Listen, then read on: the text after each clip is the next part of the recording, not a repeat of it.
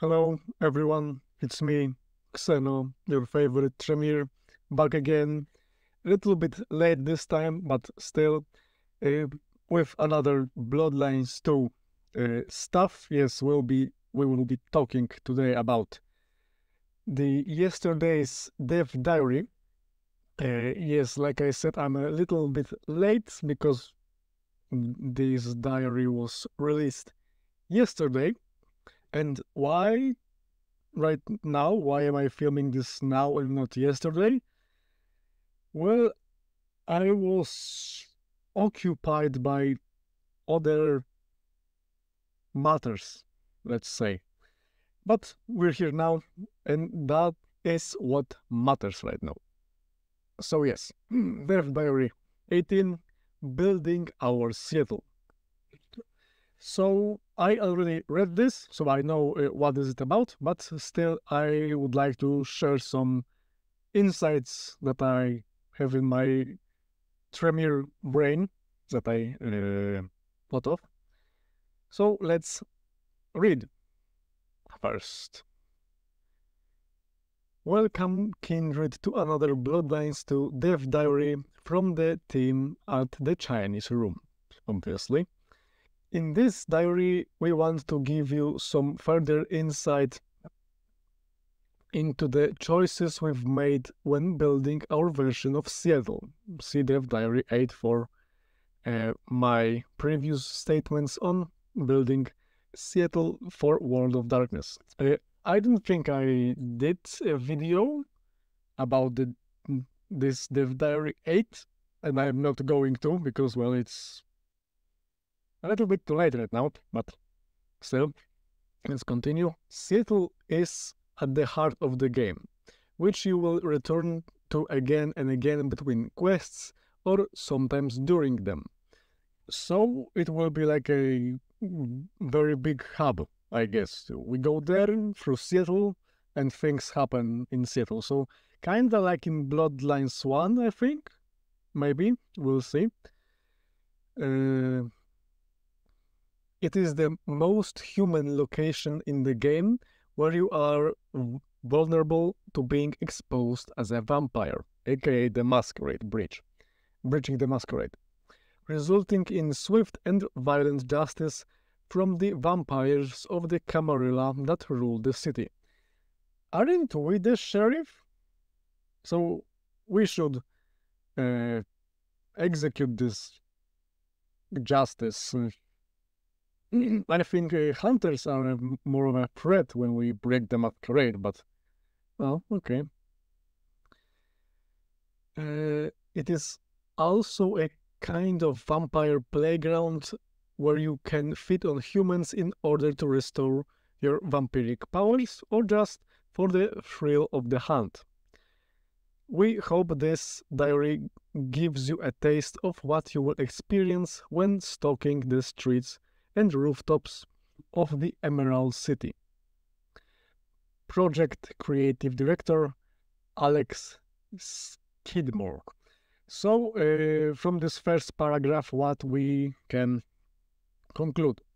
That Seattle will be somehow open and will have multiple layers to it. So, streets and rooftops. So, we will be able to climb buildings and go on rooftops. So, there will be multiple layers to the city.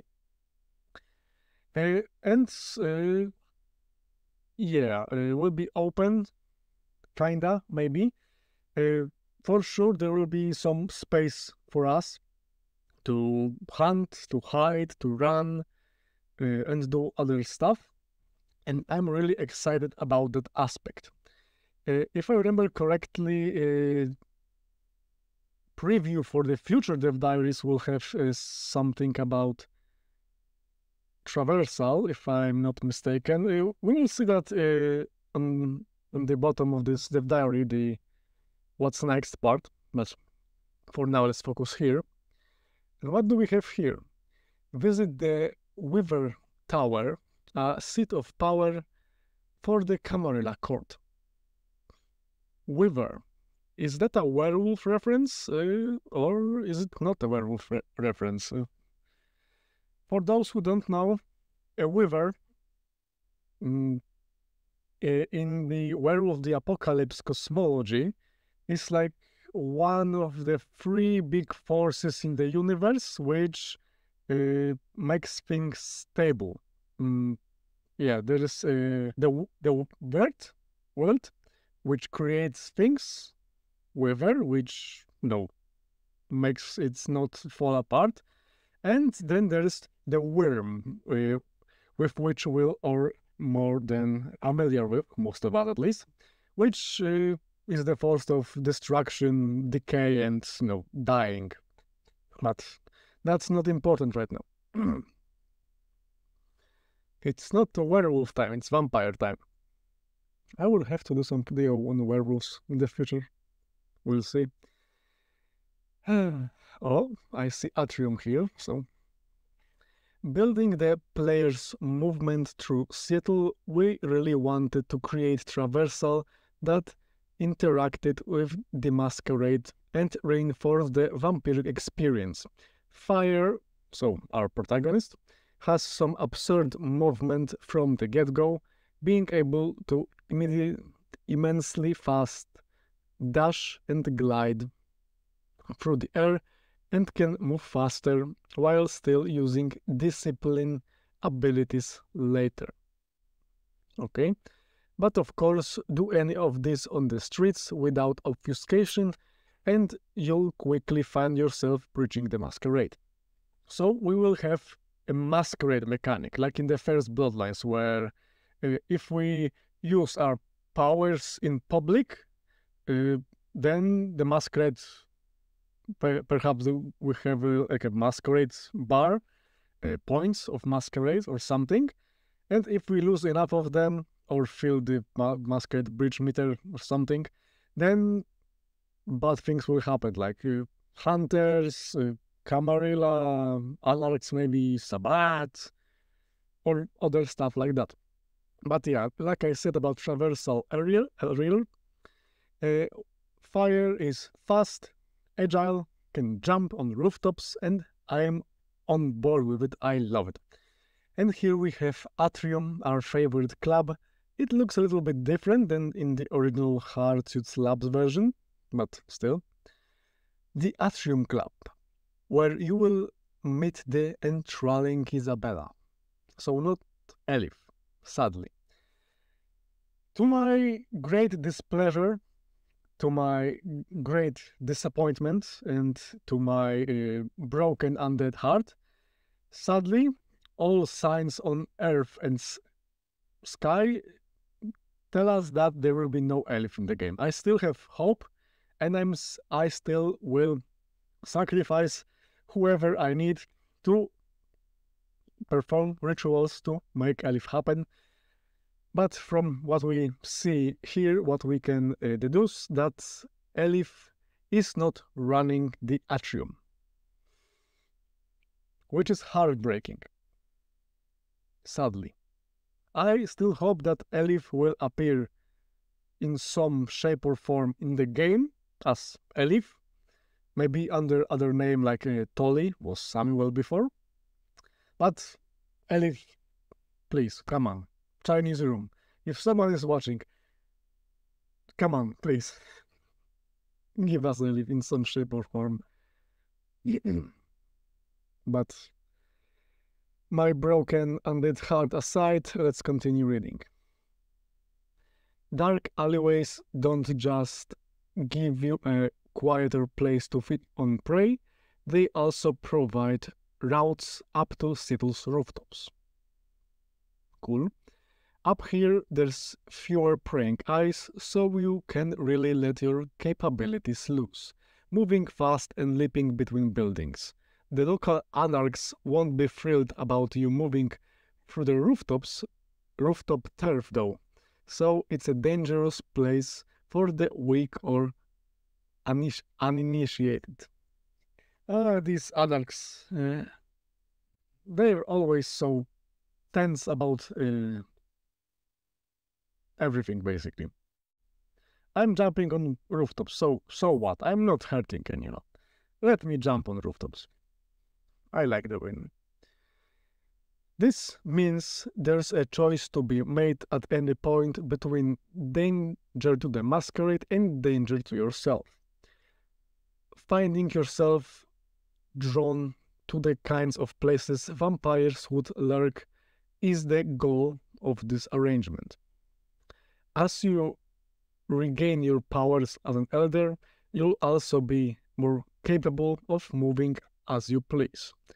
I'm really looking forward to seeing people master it.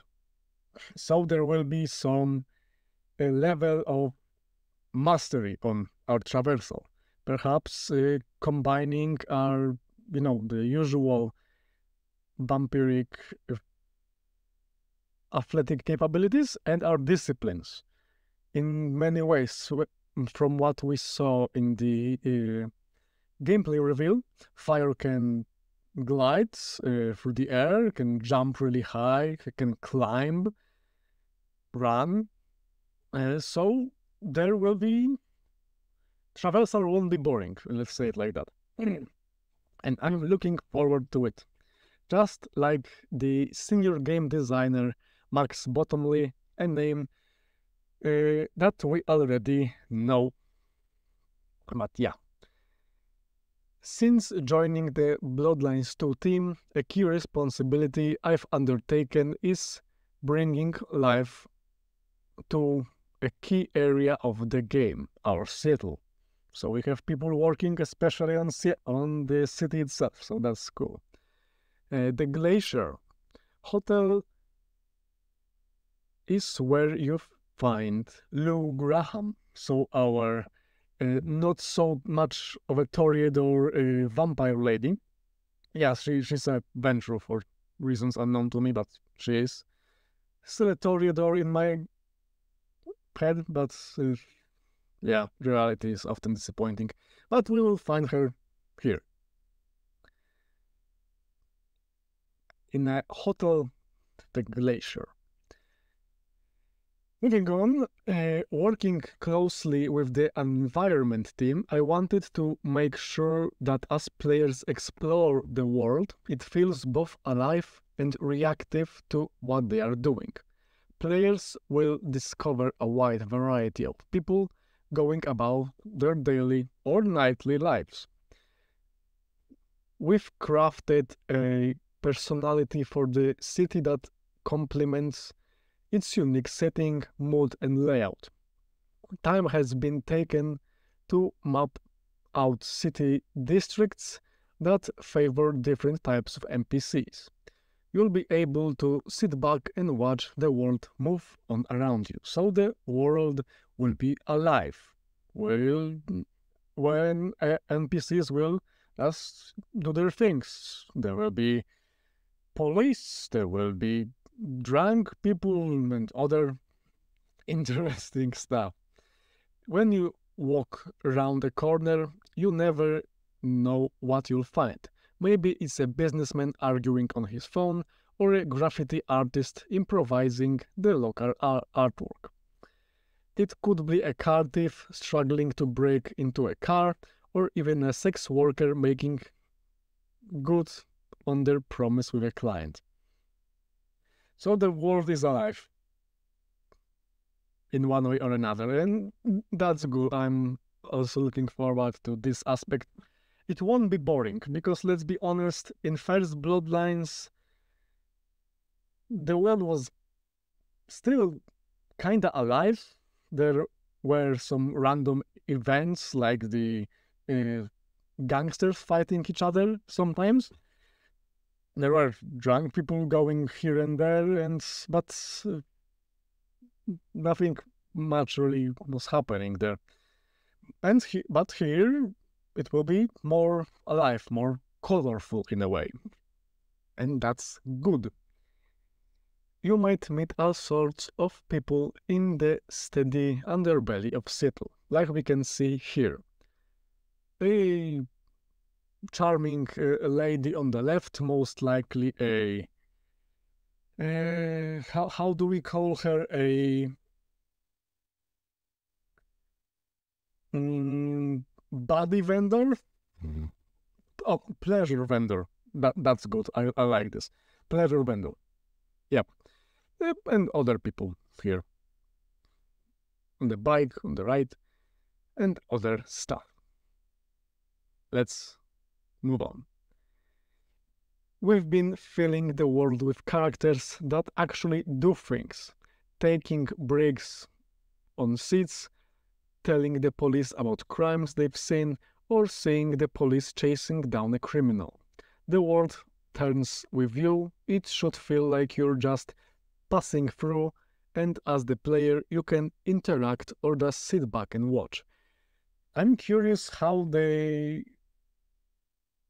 will they pull it off, because the world, maybe it will be like in hubs, city will be divided in areas to which we go, we have a loading screen and pass to the other, because having a huge city full of things happening outside of our immediate perception, well, it's a task to do. So I'm looking forward to seeing how they will pull it off.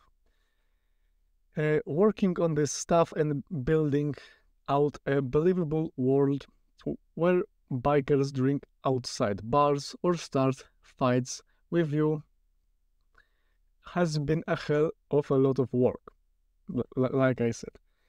But I hope people will find it a fun place to explore.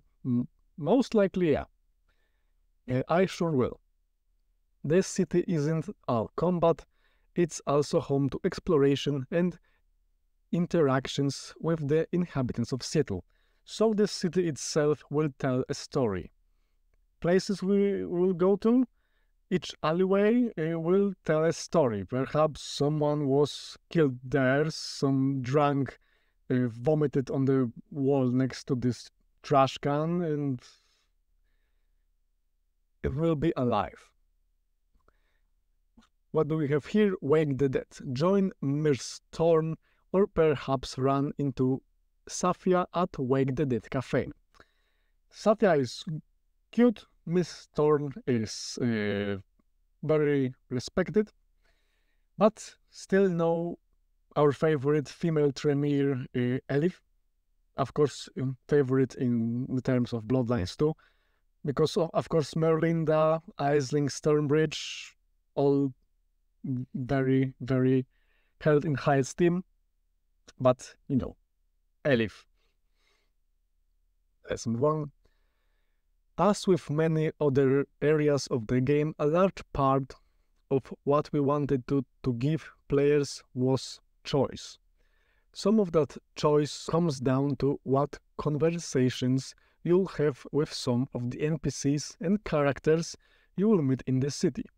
Use your vampiric charms to seduce someone, proposition a sex worker, some pleasure vendor, or flip off some angry bikers with a Bruja-approved hand gesture, so the middle finger, basically. So yeah, we can seduce people. And we can make propositions to pleasure vendors. That's good. The first time you try to flirt with a pleasure vendor in the game and get turned down because your choice of clothing didn't impress them will be an eye-opener. I don't know if pleasure vendors really have a choice in being picky about their clients. I mean, sure, it's a job they can refuse, but if you're in this line of work, I don't think you should be picky. Of course, if someone is gross or then I don't know, but still. So even pleasure vendors will have their own character, in a way. Lead game designer Gavin Hood. Seattle plays a big part in our game.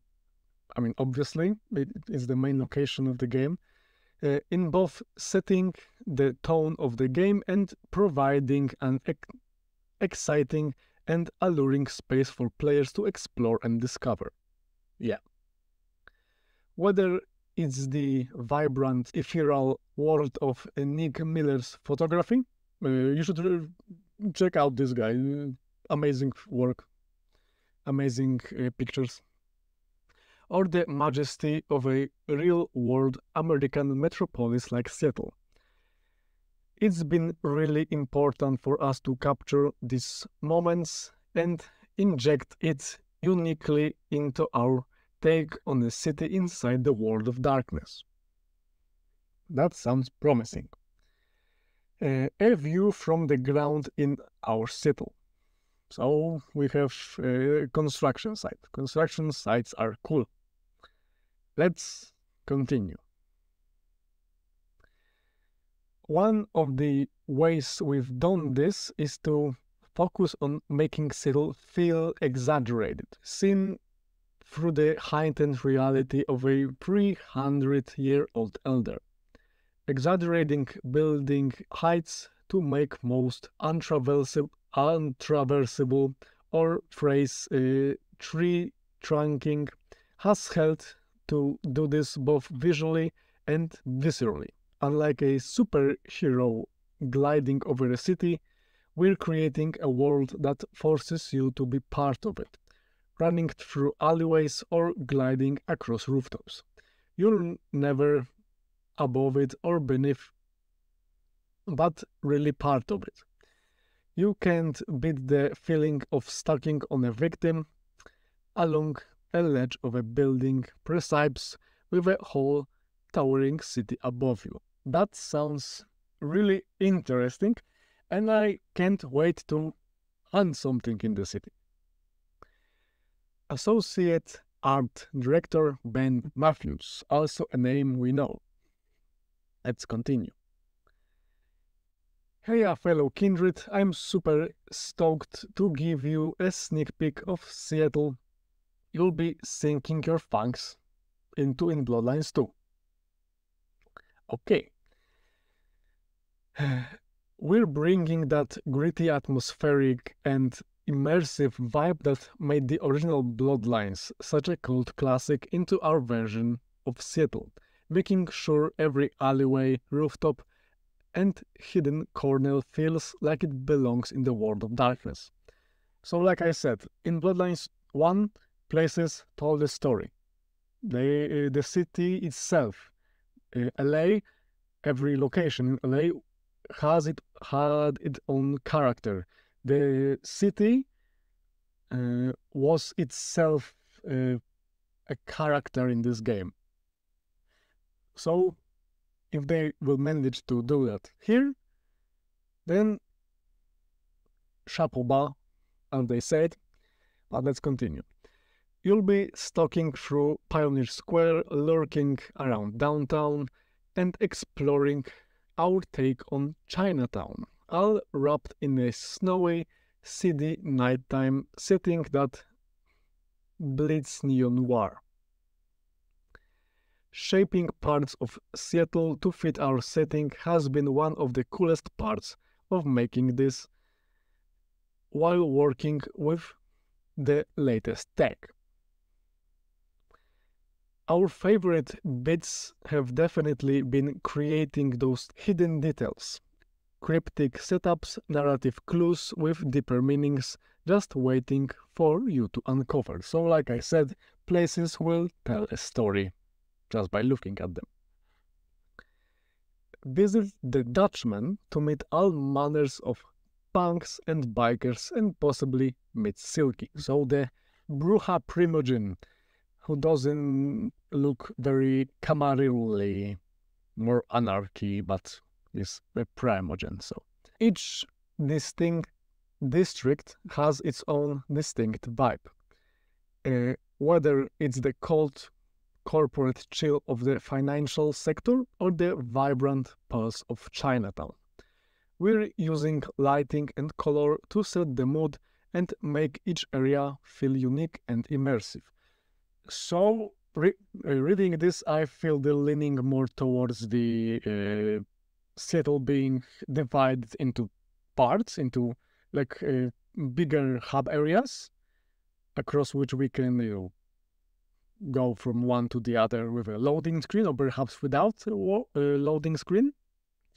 Or it's all will be just, one big world across which we just smoothly travel. Both will be good. Both will be good. We've been using a hybrid workflow to bring this city to life, combining Houdini for our building structures with modular kits for shop fronts, alley walls, and rooftop dressing.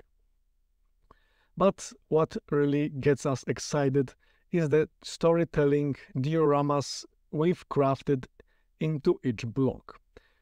Whether it's a hint of a backstory, a touch of conflict, or just a nod to something darker beneath the surface. We've worked hard to make every corner feel like it has a story to tell. So, like I was saying through this whole video, the city will tell a story. Every place, every block, wall, well, maybe not to this level, but still. This lets us give each block its own flavor while weaving them all together into a large narrative tapestry that not only looks great, but feels alive and full of stories. All while being optimized for performance. I can't wait for you to sink your teeth into this fresh take on Seattle, Kindred. So us. Get ready to embrace the night. Lead environment artist Genesis Assis. Very, very interesting stuff, and upcoming developer diaries. The next one will be October 9th, Hunting and Feeding. Next, October 23rd, Blood Resonance, and Dev Diary 21, Fashion Mattered, November 6th. I'm excited about all of them basically, because hunting and feeding is an important mechanic, and Blood Resonance will tie into the hunting and feeding. And Fashion Matters, well, I'm a big sucker for vampire fashion. I love Blood Hunt, Vampire the Masquerade Blood Hunt.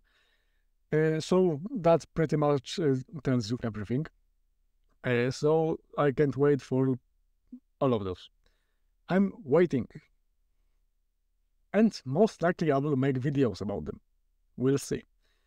But to summarize, all these things we just read, let's stop at Atrium to remind ourselves of Elif, of what we could have and what maybe we will have, perhaps, but no. So yeah, city will be alive. Seattle will live. It will be its own character. It will tell a story.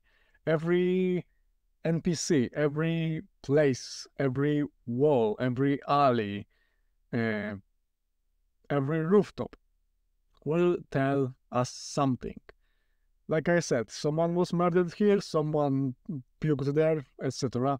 And traversal, well, fire is agile, fast, strong, can jump, glide, and use disciplines to travel through the streets, alleyways, perhaps the sewers, maybe, and of course rooftops, and the masquerade mechanic. So breaking the masquerade is never good, unless you're subaltern, obviously. But yeah, masquerade will be an important mechanic. We break masquerade too many times, we get into trouble. Hunters, Camarilla enforcement, Beast of Anarchs, werewolves, who knows, maybe. But yeah, I'm very happy with all of these informations. A lot of cool insight into what we can expect. And yeah, so that's all for this video. The next one is October 9th, so 2 weeks from now. And I'll see you then, I guess. We'll see. Bye-bye.